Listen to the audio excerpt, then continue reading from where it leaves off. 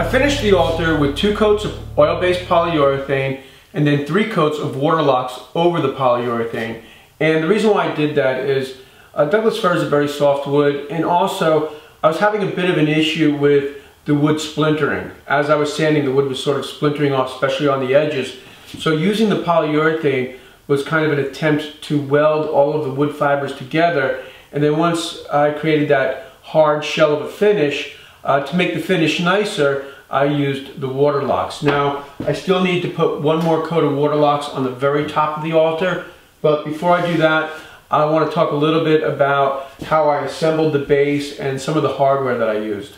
To attach each of the white oak cross braces, I used 2 2.5 inch long cabinet screws and a little wood glue. And then you spin it like this. Alright. You got it? Thanks, Jack. Jack, look at the camera.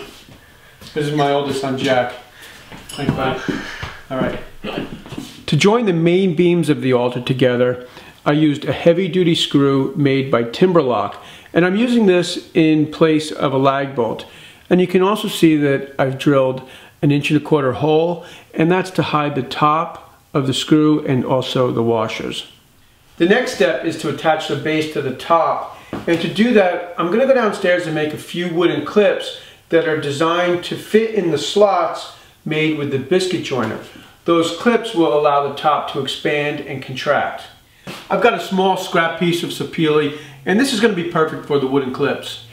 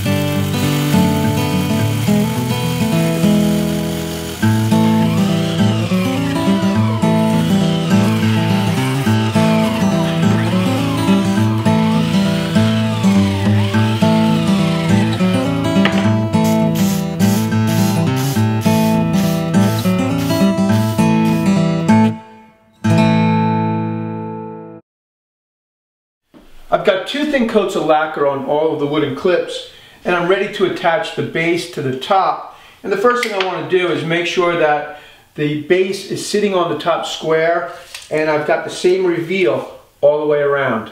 It's helpful to put a little blue tape where you want the base to be once you've finished measuring. And this way you'll be able to tell if the base shifts while you're working on it. And I'm sure you've noticed that after I made the video where I built the altar, I felt the top looked a little heavy, so I added a chamfer to the bottom of the top. I'm using 1.25 inch stainless steel screws, and if I was screwing into a hardwood like oak or sapele, I would pre-drill for the screws, but I don't expect to have any problems with Douglas fir.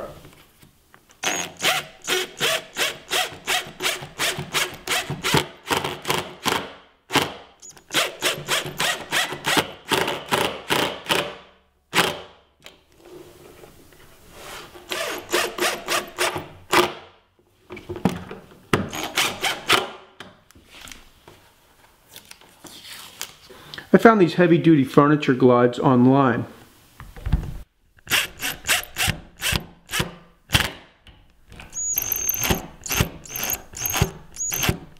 Alright, well, I had Jack come back out to the barn to give me a hand getting the altar off the table, and now I'm ready to give the top a light sanding and then 1 more coat of Waterlox.